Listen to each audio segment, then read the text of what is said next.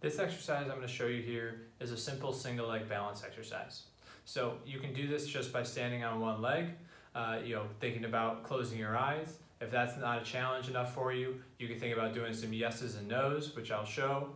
You can also, think about throwing a ball to yourself or off the wall, or in this case, here in my ping pong room, actually I'm going to have a paddle and trying to, almost play juggle with a ping pong ball the entire time.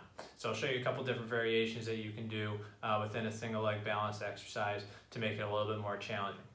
So very simply, right, we're going to hold one foot into the ground, making sure that, again, I'm really being active within that floor. So I want to think about creating as big of a footprint in the sand. I soften my knee a little bit.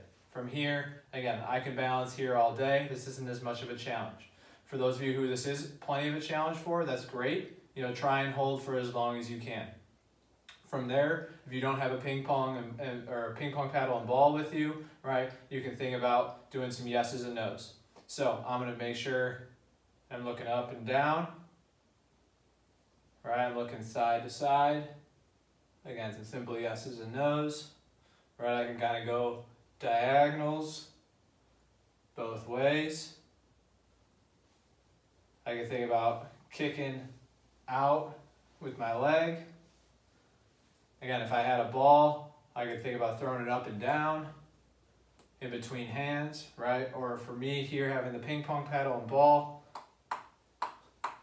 I can think about trying to keep my balance the entire time while trying to keep this ping pong ball in the air as well.